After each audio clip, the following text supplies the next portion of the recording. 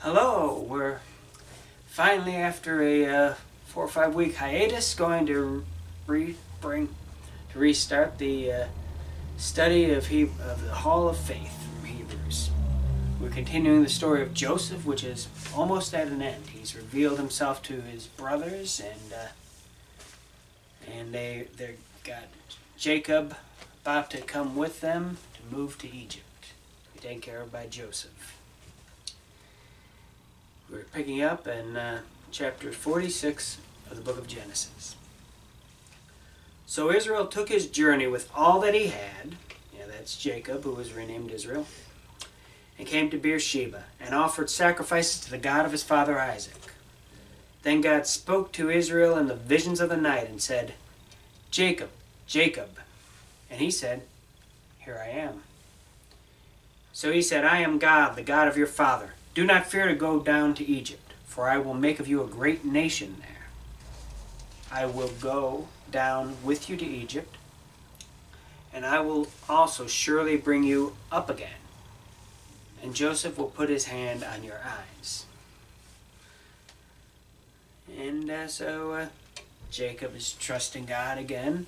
Though personally I'd have said, "God, why didn't you come down before and talk to me and tell me Joseph wasn't dead? It's been 20 years. But why didn't you tell me that?" But Joseph, but now Jacob knows that Joseph is alive again, and God has appeared to Jacob and told him that he will be with him going down to Egypt, and that one day he'll be brought out, and that's what the book of Exodus is about. So continuing in Genesis chapter 46, verse 5. Then Jacob arose from Beersheba, and the sons of Israel carried their father Jacob, their little ones, their wives, in the carts which Pharaoh had sent to carry him. So they took their livestock and their goods, which they had acquired in the land of Canaan, and went to Egypt. Jacob and all his descendants with him, his sons and his sons' sons, his daughters, his sons' daughters, and all his descendants he brought with him to Egypt. And then there's a very long list of names of people that were brought along. Verse 26 says, "And all the persons who went with Jacob to Egypt, who came from his body, besides Jacob's sons' wives, were 66 persons in all. And the sons of Joseph who were born to him in Egypt were 2 persons. All the persons of the house of Jacob who went to Egypt were 70. Verse 28. Then he sent Judah before him to Joseph to point out before him the way to Goshen. You may remember that. That is where that was the best land in Egypt, where Joseph wanted his family to live.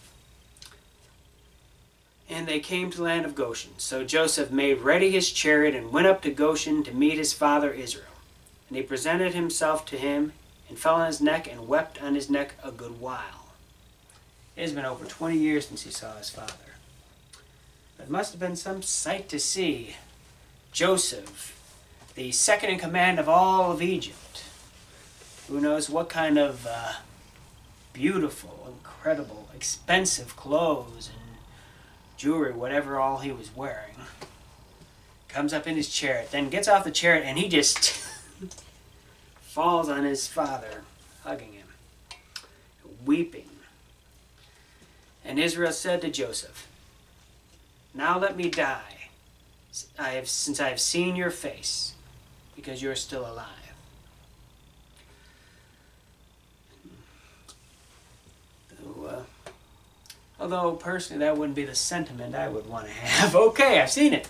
Now it's time to die. And Jacob does not die right away, but what he's saying is he feels complete. He feels happy. He could die happy now. Verse 31. And then Joseph said to his brothers and to his father's household, "I will go up and tell Pharaoh and say to him, my brothers and those of my father's house, who were in the land of Canaan, have come to me. And the men are shepherds, for their occupation has been to feed livestock, and they have brought their flocks, their herds, and all that they have. So it shall be, when Pharaoh calls you and says, what is your occupation? That you shall say, your servant's occupation has been with livestock, from our youth even till now, both we and also our fathers, that you may dwell in the land of Goshen, for every shepherd is an abomination to the Egyptians.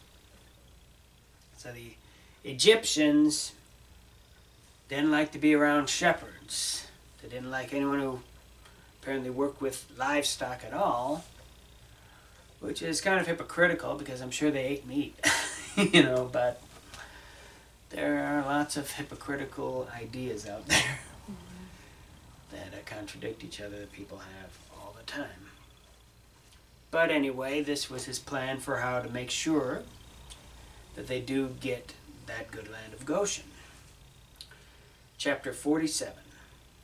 Then Joseph went and told Pharaoh and said, my father and my brothers, their flocks and their herds and all that they possess have come from the land of Canaan. And indeed they are in the land of Goshen. He took 5 men from among his brothers and presented them to Pharaoh. And then, predictably, as Joseph had predicted, Pharaoh said to his brothers, what is your occupation? If you've been paying attention, you know what their answer was. We're shepherds. The whole family's shepherds. And they said to Pharaoh, we have come to dwell in the land because your servants have no pasture for their flocks, for the famine is severe in the land of Canaan. Now therefore, please let your servants dwell in the land of Goshen. Then Pharaoh spoke to Joseph, saying, your father and your brothers have come to you. The land of Egypt is before you. Have your father and brothers dwell in the best of the land. Let them dwell in the land of Goshen. And if you know of any competent men among them, then make them chief herdsmen over my livestock. In other words, they got good jobs too.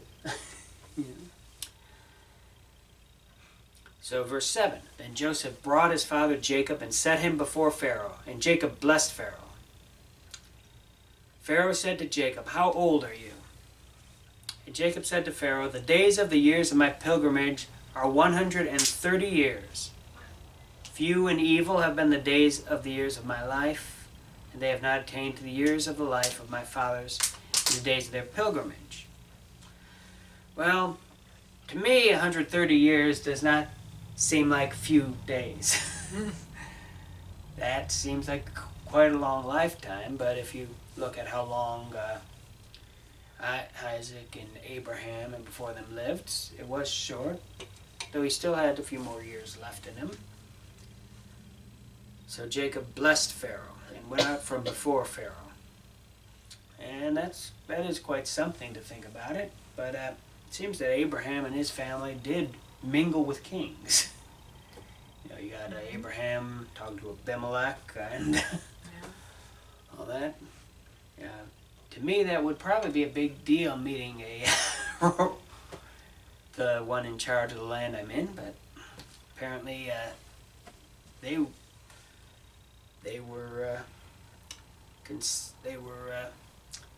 able to do that, and I suppose in this case, since Joseph was now second in command of all the land. I mean, he came in as what? A slave. A slave. And now he's second in command of all the land, and his family has just joined him. And Joseph situated his father, in verse 11, and his brothers, and gave them a possession in the land of Egypt, in the best of the land, in the land of Ramesses, as Pharaoh had commanded. Then Joseph provided his father, his brothers, and all his father's household with bread, according to the number of their families. Now, one thing to remember, this actually is a big deal, because what's going on in the land? Famine. Yes, a terrible famine. It's only been going on a few years, and it was going to be a total of 7 years. Now there was no bread, in verse 13, in all the land, for the famine was very severe. So that the land of Egypt and the land of Canaan languished because of the famine. And Joseph gathered up all the money that was found in the land of Egypt and in the land of Canaan for the grain which they bought. And Joseph brought the money into Pharaoh's house. So when the money failed in the land of Egypt and in the land of Canaan, all the Egyptians came to Joseph and said, give us bread, for why should we die in your presence? for the money has failed. They're out of money. They're out of money. But they're still hungry. You know, the lack of money does not make you not hungry anymore. So they're saying, you're going to just stand here and let us starve to death? Just watch us starve to death? Then Joseph said, give me your livestock. Give your livestock, and I will give you bread for your livestock, if the money is gone. So they brought their livestock to Joseph. Joseph gave them bread in exchange for the horses, the flocks, the cattle, and the herds, and for the donkeys. Thus he fed them with bread in exchange for all their livestock that year. So they are out of money. Now they're out of livestock. What do they got left? Because guess what? They're still hungry. They're still going to be hungry. Verse 18. When that year had ended, they came to him the next year and said to him, we'll not hide from my lord that our money is gone. My lord also has our herds of livestock. There is nothing left in the sight of my lord but our bodies and our lands. Why should we die before your eyes, and both we and our land? Buy us and our land for bread, and we and our land will be servants of Pharaoh. Give us seed that we may live and not die, that the land may not be desolate. Then Joseph bought all the land of Egypt for Pharaoh. For every man of the Egyptians sold his field, because the famine was severe upon them. So land became Pharaoh's, and as for the people, he moved them into the cities, from one end of the borders of Egypt to the other end. Which makes me think about something in the book of Exodus, you know, the idea of two different things happening in the book of Exodus. One is all that God cursed Egypt with. It killed a lot of their livestock and everything, but guess what? All of that was earned by Joseph. Plus the idea that when they left, they plundered the Egyptians. It was the stuff that Joseph had earned. You know, Joseph had been what got Pharaoh rich, super rich, to begin with. Only the land of the priests he did not buy, for the priests had rations allotted to them by Pharaoh, and they ate their rations which Pharaoh gave them. Therefore they did not sell their lands. Then Joseph said to the people, indeed, I have bought you and your land this day for Pharaoh. Look, here is seed for you, and you shall sow the land. And it shall come to pass in the harvest that you shall give 1/5 to Pharaoh, 4/5 shall be your own, as seed for the field and for your food, for those of your households, and as food for your little ones. So they said, you have saved our lives. Let us find favor in the sight of my Lord, and we will be Pharaoh's servants. And Joseph made it a law over the land of Egypt to this day, that Pharaoh should have 1/5, except for the land of the priests only, which did not become Pharaoh's. Excuse me.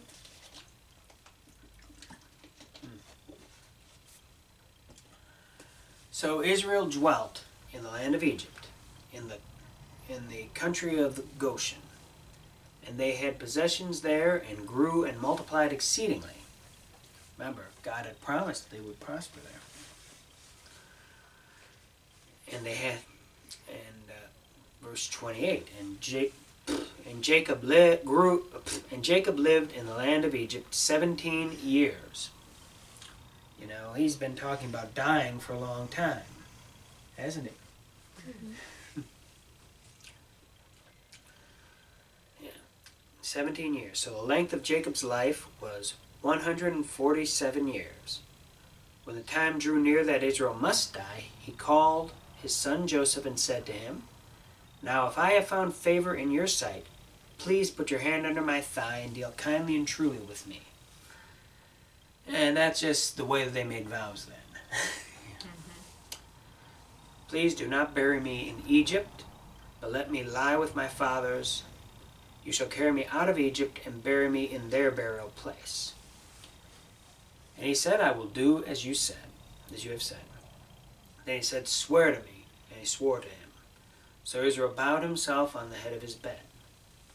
Now it came to pass after these things that Joseph was old, or told, indeed your father is sick.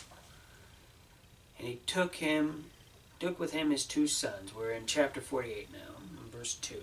That Jacob was told, "Look, your son Joseph is coming to you." And Israel strengthened himself and sat up on the bed. Then Jacob said to Joseph, "God Almighty appeared to me at Luz, in the land of Canaan, and blessed me, and said to me, Behold, I will make you fruitful and multiply you. And I will make of you a multitude of people, and give this land to your descendants after you as an everlasting possession. And now your 2 sons, Ephraim and Manasseh, who were born to you in the land of Egypt before I came to you in Egypt, are mine. As Reuben and Simeon, they shall be mine. Your offspring whom you beget after them shall be yours. They will be called by the name of their brothers in their inheritance. But as for me, when I came from Padan, Rachel, who was Joseph and Benjamin's mother, died beside me in the land of Canaan on the way, when there was but a little distance to go to Ephrath. And I buried her there on the way to Ephrath, that is, Bethlehem. When Israel saw Joseph's sons, then Israel saw Joseph's sons and said, Who are these? Joseph said to his father, These are my sons whom God has given me in this place. And he said, Please bring them to me, and I will bless them. Now the eyes of Israel were dim with age, so that he could not see. Then Joseph brought them near him, and he kissed them and embraced them. And Israel said to Joseph, I had not thought to see your face, but in fact God has shown me your offspring. So Joseph brought them from beside his knees, and he bowed down with his face to the earth. And Joseph took them both, Ephraim with his right hand toward Israel's left hand, and Manasseh with his left hand toward Israel's right hand, and brought them near him. Then Israel stretched out his right hand, and laid it on Ephraim's head, who was the younger, and his left hand on Manasseh's head, guiding his hands knowingly, for Manasseh was the firstborn.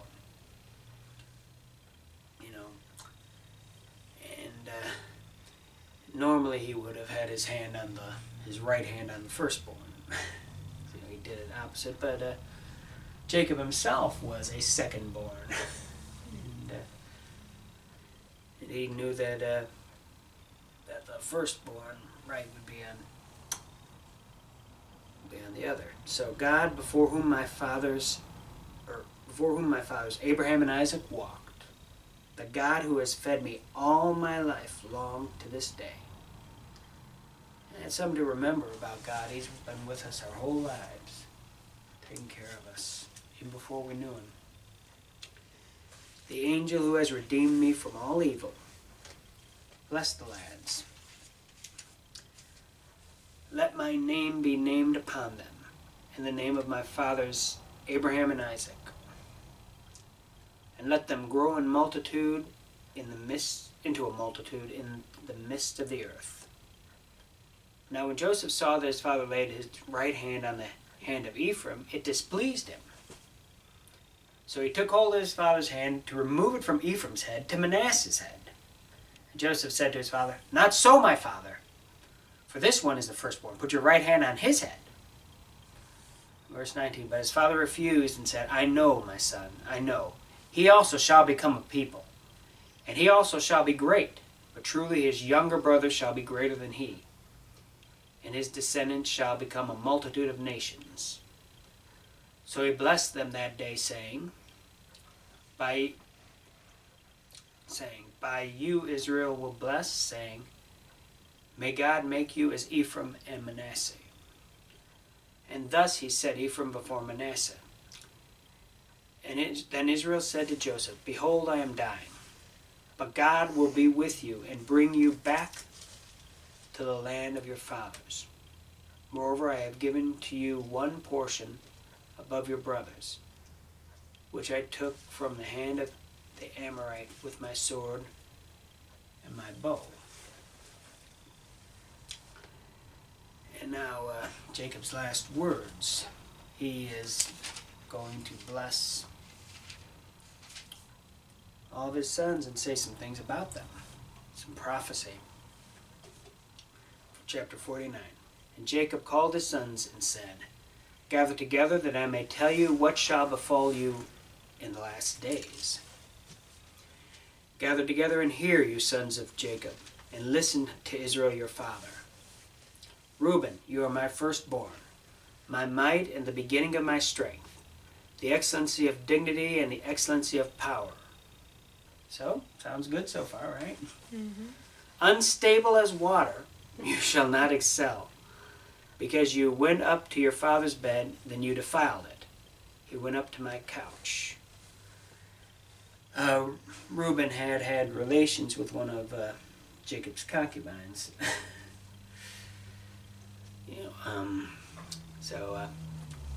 Displeased him. Simeon and Levi are brothers.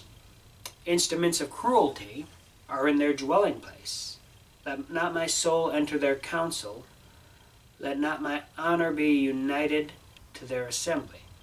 For in their anger they slew a man, and in their self-will they hamstrung an ox. Cursed be their anger, for it is fierce, and their wrath, for it is cruel. I will divide them in Jacob and scatter them in Israel.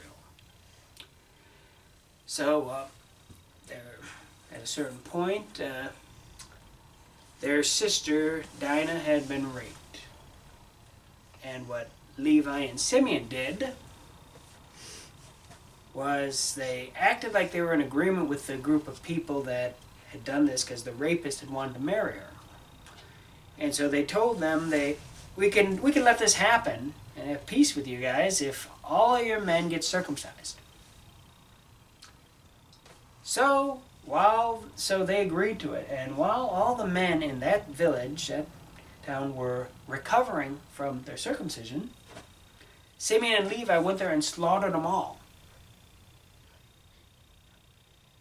All of them. Not just the rapist, not just a few, all of them.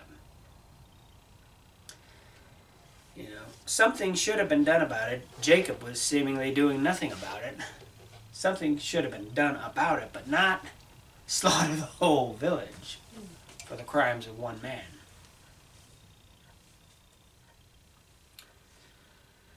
Judah, you are he whom your brothers shall praise. Your hand shall be on the neck of your enemies. Your father's children shall bow down before you. Judah is a lion's whelp. From the prey, my son, you have gone up. He bows down. He lies down as a lion. And as a lion, who shall rouse him? The scepter shall not depart from Judah, nor a lawgiver from between his feet, until Shiloh comes, and to him shall be the obedience of the people, binding his donkey to the vine, and his donkey's colt to the choice vine. He washed his garments in wine, and his clothes in the blood of grapes. His eyes are darker than wine, and his teeth whiter than milk. So, what do we know about the future of Judah? First, the Davidic line, the kingly line of starting with King David, what came from there, and ultimately who came? Jesus Christ. In this passage referred to as Shiloh, but binding his donkey to the vine, donkey's colt, washed his garments in wine, really in blood. There are other prophecies mentioning that sort of thing too. There are messianic prophecies right there. I don't really understand why a Jewish believer who reads their Bible doesn't get it that Jesus is the Messiah that they've been waiting for. I have a Jewish Bible that's just the Old Testament, and this stuff is in it. It's not like this stuff was added later by Christians. It's in it. Jesus was talked about in the Old Testament to bring them to him. Verse 13, Zebulun shall dwell by the heaven of the sea. He shall become a haven for ships, and his border shall adjoin Sidon. Issachar is a strong donkey. I'm not sure I'd like to be referred to that way. But, lying down between two burdens. He saw that rest was good. He saw that the land was pleasant. He bowed his shoulder to bear a burden, and became a band of slaves. Dan shall judge his people, as one of the tribes of Israel. Dan shall be a serpent by the way, a viper by the path, that bites the horse's heels, so that its rider shall fall backward. I have waited for your salvation, O Lord. Now the most notable person from the tribe of Dan was named Samson, one of the judges of Israel, who has quite a story for another time. Verse 19, Gad, a troop shall tramp upon him, but he shall triumph at last. Bread from Asher shall be rich, and he shall yield royal dainties. Naphtali is a deer let loose. He uses beautiful words. Joseph is a fruitful bough by a well. His branches run over the wall. The archers have bitterly grieved him, shot at him and hated him. But his bow remained in strength. Yeah, that's the story of Joseph's life there. So many things happened to him. Betrayed by his brothers, sold into slavery, lied about, thrown in prison. But his bow remained in strength, and the arms of his hands were made strong by the hands of the mighty God of Jacob. From there is the shepherd, the stone of Israel. By the God of your father, who will help you, and by the Almighty who will bless you with blessings of heaven above, blessings of the deep that lies beneath, blessings of the breast and of the womb, the blessings of your father have excelled the blessings of my ancestors. Up to the utmost bound of the everlasting hills, they shall be on the head of Joseph, and on the crown of the head of him who was separate from his brothers. Benjamin is a ravenous wolf. In the morning he shall devour the prey, and at night he shall divide the spoil. All these are the 12 tribes of Israel, and this is what their fathers spoke to them. And he blessed them. He blessed each one according to his own blessing. Then he charged them and said to them, I am to be gathered to my people. Bury me with my fathers in the cave that is in the field of Ephron the Hittite, and the cave that is in the field of Machpelah, which is before Mamre in the land of Canaan, which Abraham bought with the field of Ephron the Hittite as a possession for a burial place. There they buried Abraham and Sarah his wife. There they buried Isaac and Rebekah his wife, and there I buried Leah. The field and the cave that is there were purchased from the sons of Heth. Then when Jacob had finished commanding his sons, he drew his feet up into the bed and breathed his last, and was gathered to his people. I think that's about where I'll stop reading today, but what we got is the ending of the earthly life of Jacob.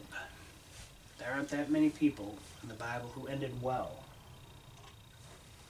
but he was one of them. You know, he's a great story of redemption. You know, in his youth, he was not that nice of a person. You know, he'd swindled his brother, he tricked his father, lied, stole. But then he turned over to the Lord, and he still went through things, because as much as I wish it was true, when you put your life in God's hands, that does not mean your troubles are all over. It doesn't. Wish it did, but it does not. But through all the trouble, through all the trials, just keep trusting in God. That's the biggest thing you can learn from Jacob, from Joseph, from the Bible, is to trust in God. He will bring you all the way through. I hope this has been a blessing, and if it has, please like this, share, subscribe, contact us through comments or email or phones. There's lots of ways on the website to contact us. We'd love to hear from you. Till next time, go with God.